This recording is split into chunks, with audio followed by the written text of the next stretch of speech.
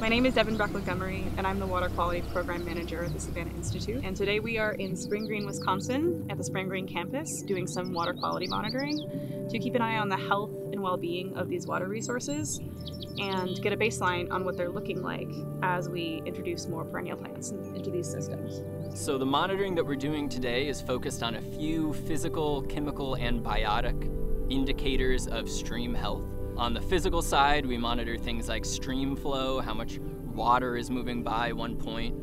We also look at things like stream temperature, which could be important for some biotic species. So this stream is home to one of two populations of the native Wisconsin driftless brook trout. So we want to make sure that that trout is able to exist and happily thrive for decades into the future. And one of the things they need is cold water. So we monitor water temperature.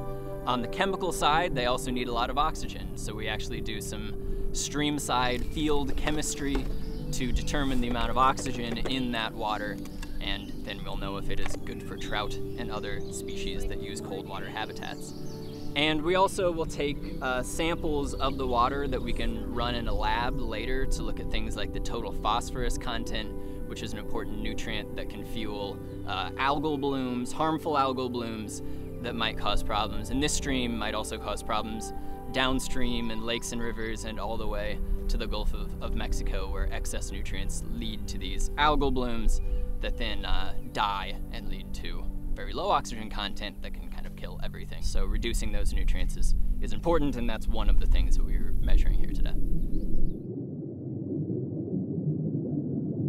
The way we determine the amount of water, so the stream flow rate, is by measuring out a section of stream, and then we want to use something that floats downstream and has about the same density as water, so that it'll float like water. And a tennis ball is reasonably good at this. So we'll actually just measure several times the amount of time it takes for that tennis ball to float from point A to point B.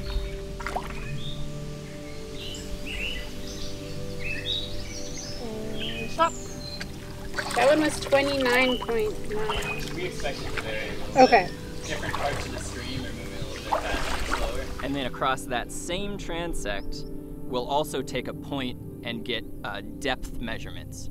So between those two measurements, how fast water is moving, and then sort of a plane of how much area is the water moving across, we can actually back out how many gallons moved through the stream over some period of time. And then that's very useful if we tie that to something like the phosphorus concentration. Then we not only know the concentration of phosphorus in the water, but we know how many pounds, say, of phosphorus might move through that stream in a given day or month or year, and add that up to see what parts of the watershed do we need to focus on if we're interested in reducing phosphorus concentrations downstream. It's important to get both the physical and chemical side. And you use this to estimate the clarity of the water. So there are a number of benefits to agroforestry, and water quality may not be the most apparent of them, but we're being really intentional about weaving this priority into everything we do at Savanna Institute.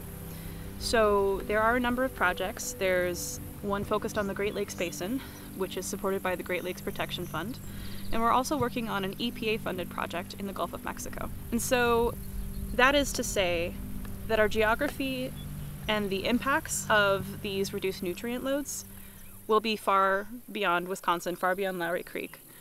This really has a national scale at this point, because the practices that we use upstream will move and will impact farmers and communities and recreators miles, hundreds of miles from where we are right now.